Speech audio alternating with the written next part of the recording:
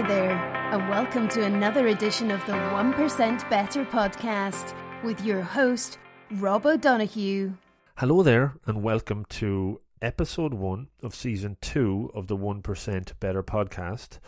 Welcome back to those that have listened in the past, and welcome to those that are here for the first time. It's genuinely great to have you as a listener. So this episode is just an introduction show of what's to come in season 2, and I'll talk about some other new stuff that have been added and other bits and pieces that's been going on since the last full episode that I put out. So as I record this one, I have over 12 shows for season 2 already done and dusted, and also have another bunch lined up to record over the next few weeks, and I'll be releasing those on a weekly basis like I did in season 1. I honestly have to say some of the stories that I have from the guests have been brilliant. I'm really looking forward to putting them out there. I launched season 1 just over 12 months ago. It was early March 2017, and I have to say I learned so much about this whole podcasting game since then. I've learned a fair bit about myself as well. This time last year I wasn't aware of the term imposter syndrome, but over the last number of months it's something that's become quite popular. I did an article about that last year, overcoming it, and I see more and more people writing about it and breaking through, which is absolutely great. For me, it's still there, and even putting together season 2 is a battle with the old imposter syndrome, but I'm releasing this and I have another bunch to come, and I'm winning that battle. So if you're facing your own fears around that, first tip, push through, go for it and do it. So over the next 21 to 2 minutes, I'm going to talk you through some of the things that have changed and some new things that have been added and some hopes and plans and ambitions for the coming season. So the first thing is around the podcast host that I've changed. So this time last year when I launched, I had not much of a clue which way to go when it comes to hosting podcasts. I went with SoundCloud. At the time, it was pretty straightforward to set it up. It was relatively cheap, and it was all I needed for what I knew of at the time.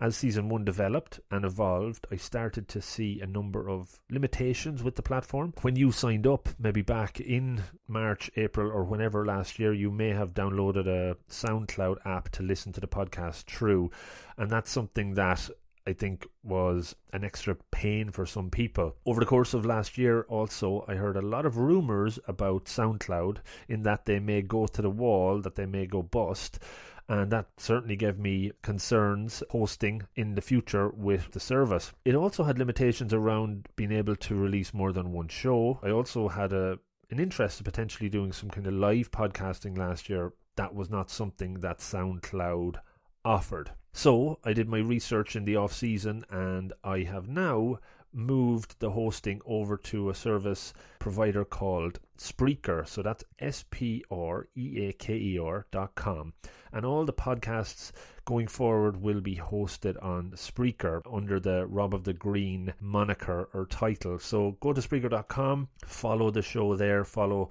Rob of the Green, add it to your favourites, and then you should be able to get all the new episodes and back catalogue from there. If you subscribe through iTunes, I'm pretty sure you'll still get this episode and subsequent ones released as you were last year. That would come down automatically. If not, definitely let me know and get in touch. You may just need to do an unsubscribe and resubscribe to rejuvenate that, but I'm pretty sure it should be seamless and automatic. So Spreaker is the way to go from now on for the 1% Better podcast and other shows that come up.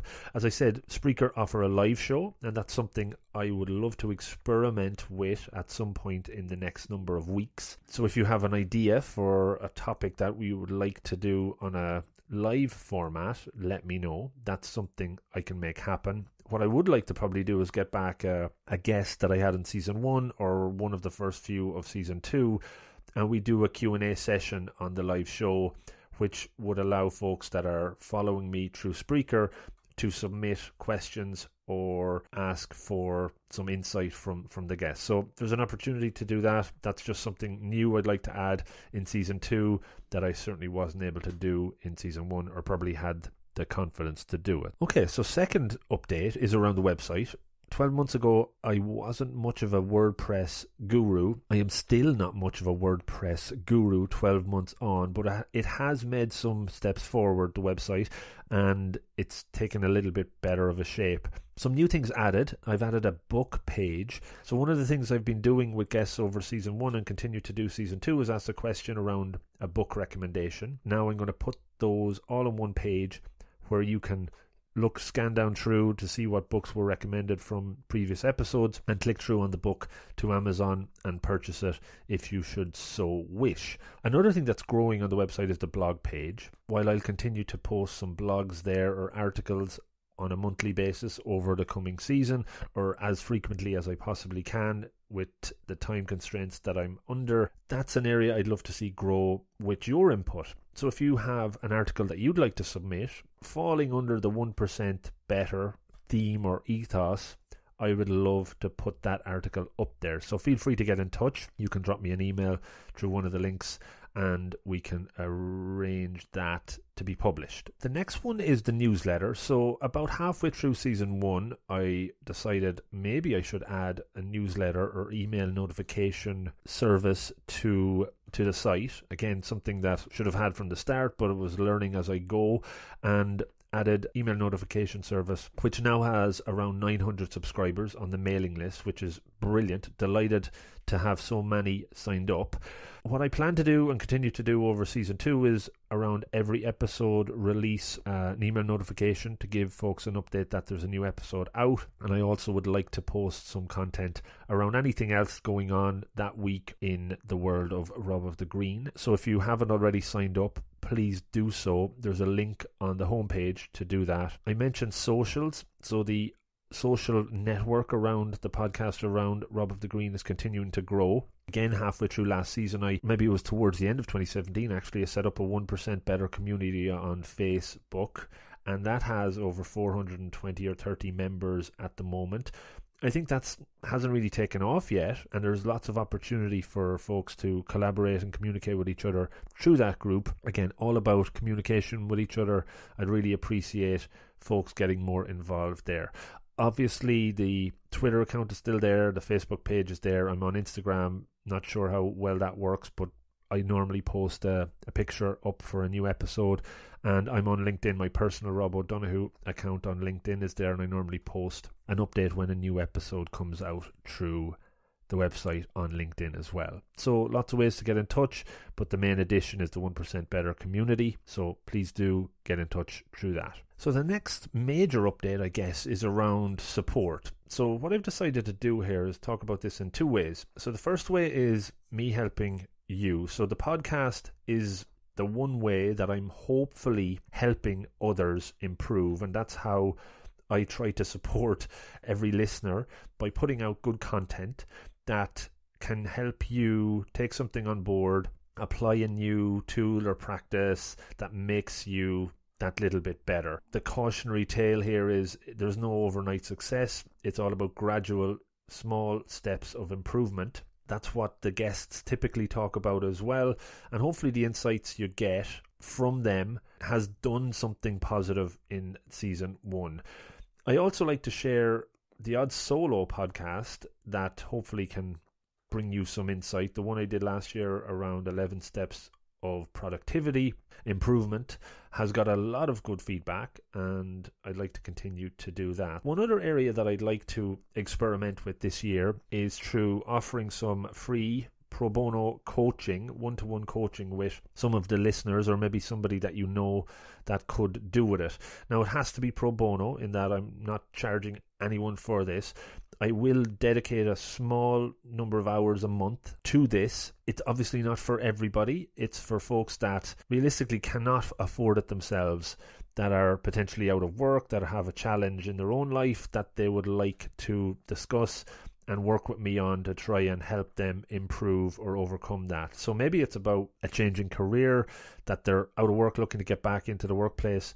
Maybe it's about a block that they have in their own life to get out of a circumstance or a situation that they're in.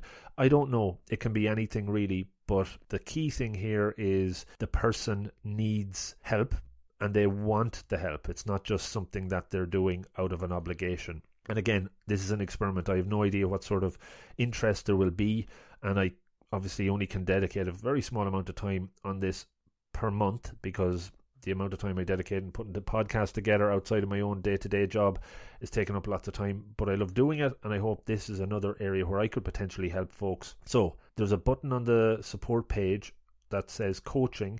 Click on that. It'll just generate an email form that you can get in touch and let me know. And over time I'll give updates on how it's going.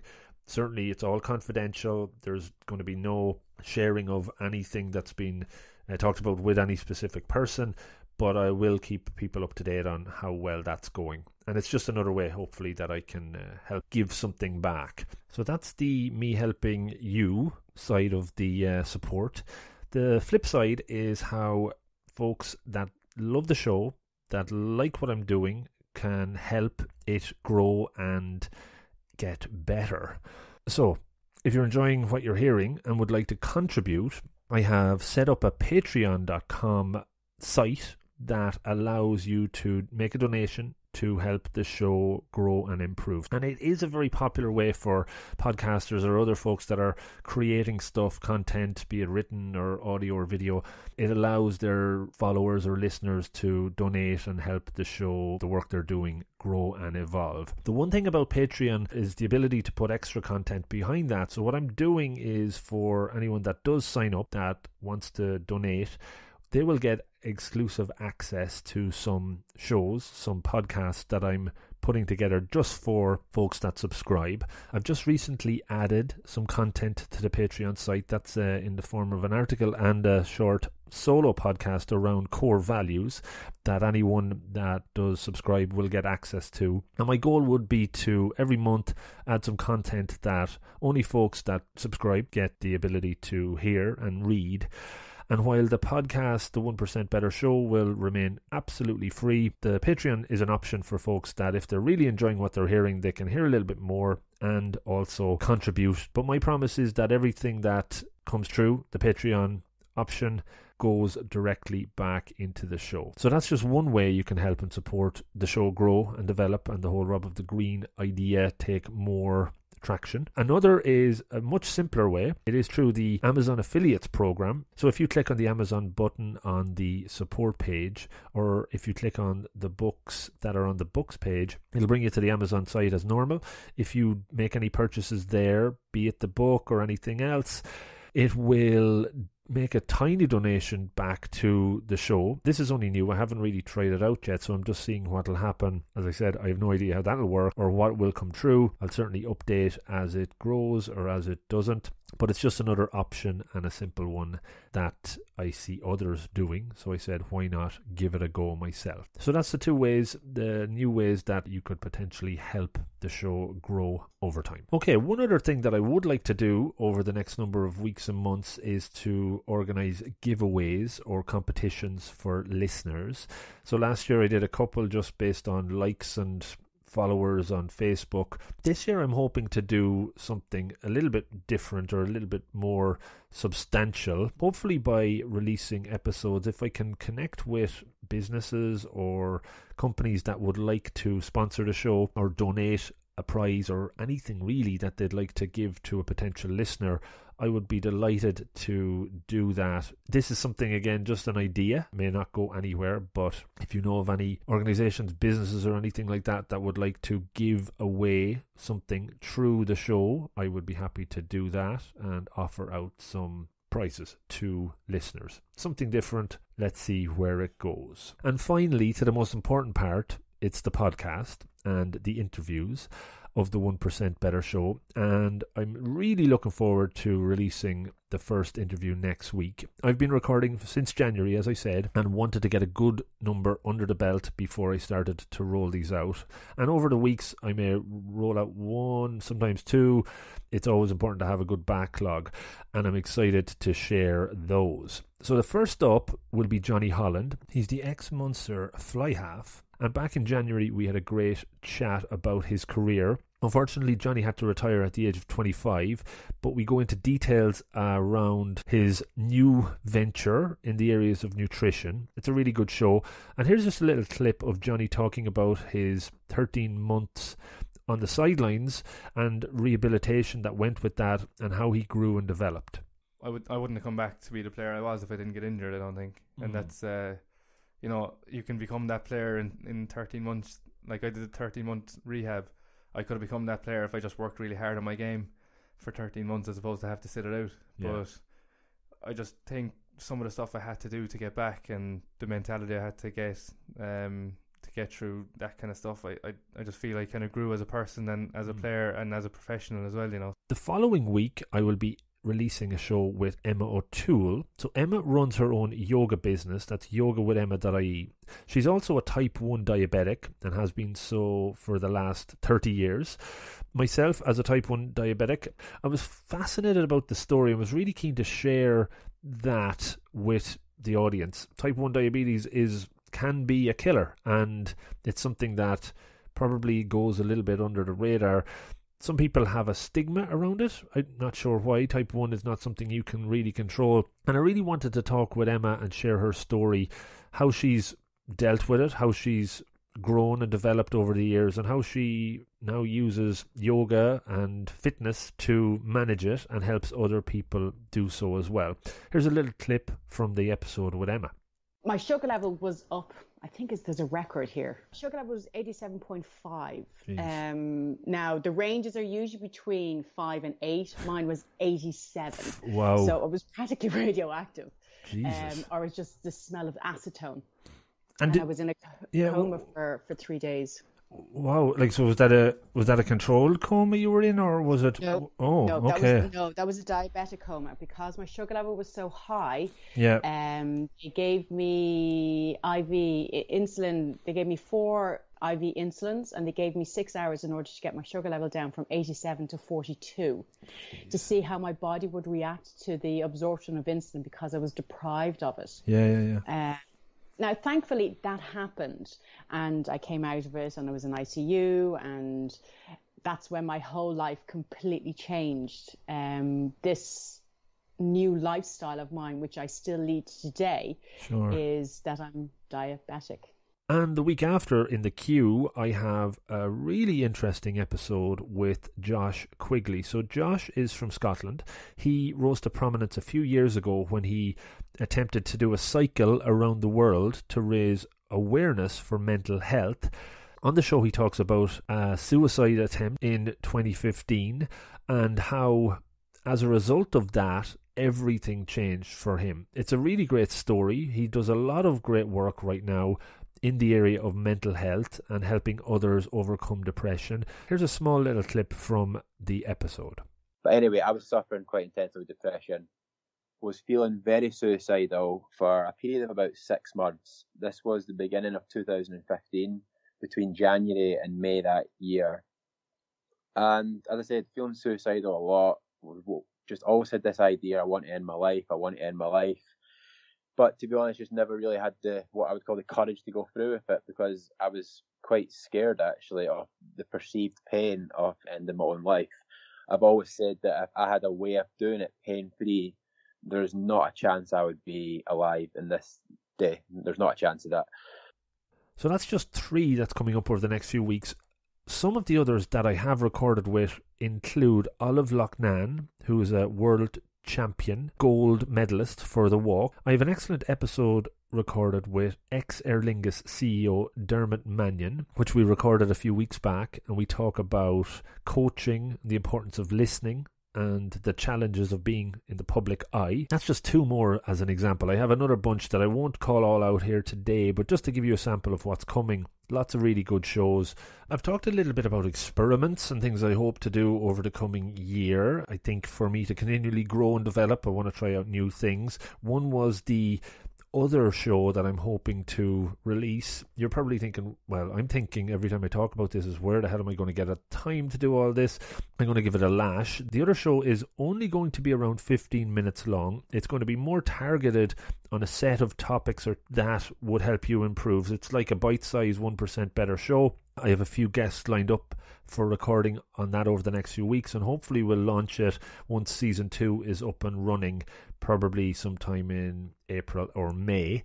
That should be interesting, and I'm looking forward to seeing how that goes down. Also, talking about the live shows through Spreaker, I'd like to do some Facebook live video shows as well, maybe kind of combine those two together.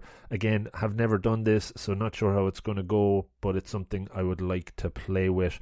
Maybe drop me some lines and ideas through the 1% Better community on Facebook to give me some suggestions there, and let's see what happens. So that's pretty much it, guys. This is the first episode. Hopefully it gave you a good sense of what's coming. It came out on a Friday the 16th of March.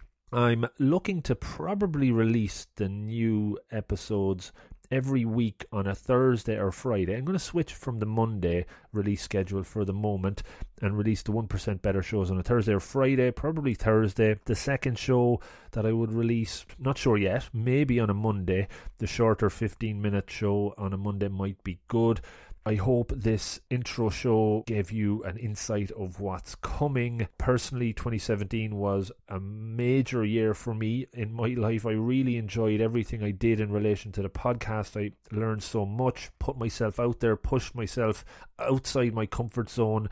To be tweeting on a regular basis was something I wasn't familiar or enjoyed in the past, and making lots of new connections on Twitter and learning from each and every one has been fun. So the lesson for me is just to keep pushing it out there. This is not about me. This is about trying to share ideas, insights, learnings from others with you to help everybody that gets involved in this learn and improve and grow. I'm really excited to kick this off. I've probably mentioned that 20 times during this episode, so I maybe should edit it out a little bit. I would like to just genuinely thank you for taking the time to listen. I know there's lots of podcasts out there, and the fact that you're taking out some time to listen to this one means a lot to me. And I would like to leave the show by saying thank yourself for making the time to listen. It shows that you're interested in learning and improving and have the drive to get that little bit better, even if it's just 1% at a time. So thanks so much. I hope you have a great day, and good luck.